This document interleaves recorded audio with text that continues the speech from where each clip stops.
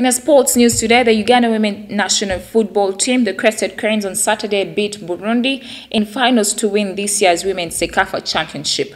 Now, in a final played at the FUFA Technical Centre in Njeru, Buikwe district, the Crested Cranes continued with their immaculate form as the team won its first ever CECAFA Championship.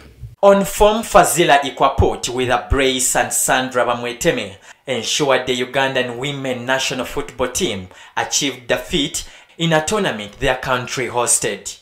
Midfielder Joelle Bukulu scored a consolation for Burundi, but it was not enough to change anything. Speaker of Parliament Anita Monk, who was the chief guest at the finals, commended the Crested Cranes for stunning performance during the championship, and to this, she awarded them 20 million shillings. In the losers match, Ethiopia beat Tanzania 2-1 to settle for third place in the game played before the final.